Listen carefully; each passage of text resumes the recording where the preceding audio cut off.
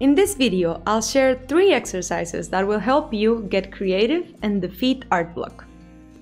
Learning how to draw anything can be a very vulnerable process, especially when we have high expectations of what our art should look like. And then our drawing skills at the time can't meet those expectations. I remember this being one of my biggest struggles when I first started. The procrastination, the expectations, and then the dreadful art block. Tell me if this sounds familiar to you. You buy a new, beautiful sketchbook. You start thinking about all the fun times you'll have filling it up with cool drawings. You get home, open it, and nothing. That first white page is looking at you like you will insult your ancestors' ancestors if you do a wrong line. What if this drawing is ugly? What if I'm not good enough? I've been there. I've had this sketchbook for years, and it's still empty. But these 3 exercises have helped me get out of that art block and start other sketchbooks. Not that one. That one's too pretty. The first exercise we will be playing will be the blob game. This game always helps me if I'm struggling with art block, because the whole idea is to make silly drawings and not worry about how they look. This will get you drawing and inside your creative spirit without you getting into your own head. And you will be drawing before you know it. I feel like one of the biggest struggles I have before drawing is just starting. As I mentioned before, we're constantly drilled with content and notifications. So it's nice to take a moment to have fun and be creative without worrying much about the end result. So, to start, I'll make a bunch of blobs. Draw them without thinking. Just move your hand and make silly blobs.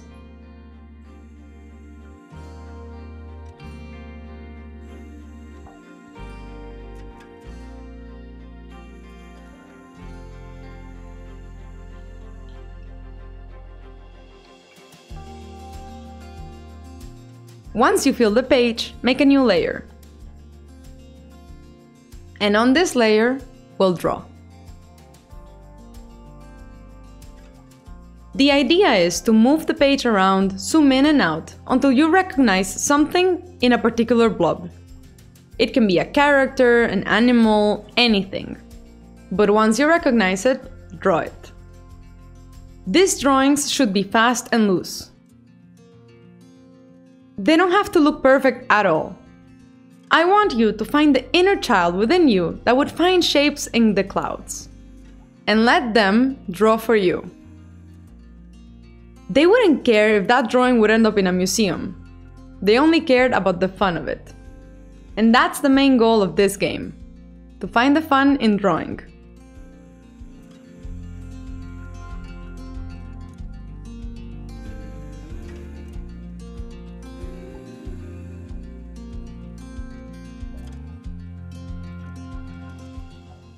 This is one of my top games to pass the time. Sometimes I'll even drag my friends into it. If I'm waiting in line or just bored, I'll pull out my phone and make blobs in my Procreate pocket. Then we'll take turns finding things in the blobs. It's an effective and fun way to oil up the creative gears in our brains. And, most importantly, it gets you drawing.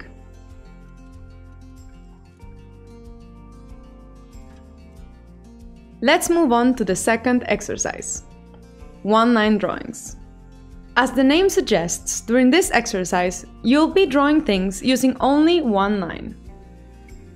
I've found that sometimes, when I focus too much on the details, it can be daunting to start a drawing. This exercise allows you to focus on the bigger shapes rather than the minor details. Plus, it allows you to put that first line in. So if you're ever waiting in front of a blank page and inspiration seems to be running late, what you'll do is you'll find something around your house that grabs your attention. I'll use these lemons as my reference. but you can choose anything you want. And now, without lifting the Apple Pencil from my screen, draw the contour of your object. Move your hand freely. Don't worry too much about how it looks. Just keep moving your hand and find the contours of your subject. And when you're done, draw it again from another angle. Just keep moving your hand.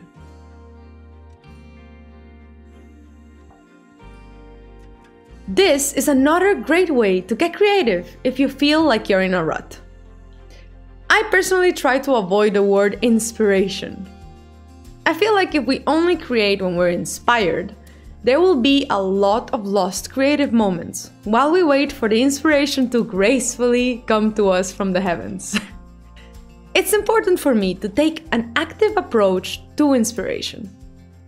When we're struggling with artist block, there's only one solution, and that is to start drawing. As the artist Paul Klee would say, just take a line for a walk. So I grab the first thing that grabs my attention and start creating, without any concerns about how this drawing will look at the end. Allowing my inner child to come out and have fun with art is usually the best way for me to get into a good creative mood. The last exercise is blind contour drawing. This one is very similar to the previous one, but it's on X Games mode. Because now you'll draw without looking at your screen. Yep, you heard that correctly. So how does it work? Well, the first time I did this exercise, I did it using my own reflection as an example. So that's what we'll do today. Set a mirror or the camera from your phone in front of you. The important thing is that you are able to look at yourself.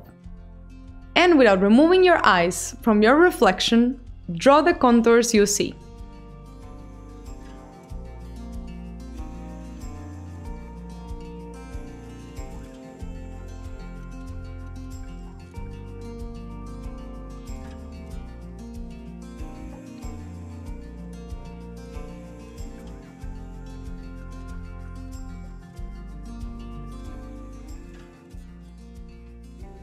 Try your absolute best not to cheat. I know that screen is calling you like a siren to a sailor, because you want to know if it's a good drawing, if you're doing a good job. But that's not the important thing about this exercise. The important thing is just to move your hand. And just by doing that, you are doing a good job. So try not to get seduced until you're done with your drawing. This exercise helps you improve your hand-to-eye coordination. Plus, you'll end up with a funny-looking self-portrait. And I bet you didn't even notice this, but you've been drawing this whole time. Take that, art block! Paul Klee has another interesting metaphor. He says that artists are like trees that draw from a rich compost of experiences. The things that we see, read, hear, or even dream enrich us. And we can only create something out of something else. For me, inspiration and the law of conservation of mass have a lot in common. I believe that inspiration can't be created or destroyed. It can only change forms. So it's important that, as artists, we take an active role in our own inspiration. Because all the things that we see and experiences we have can eventually be transformed into things we can bring with us when we're taking that line for a walk. In other words, your creative input determines your creative output. That being said, it's your turn to kick art block's buttocks.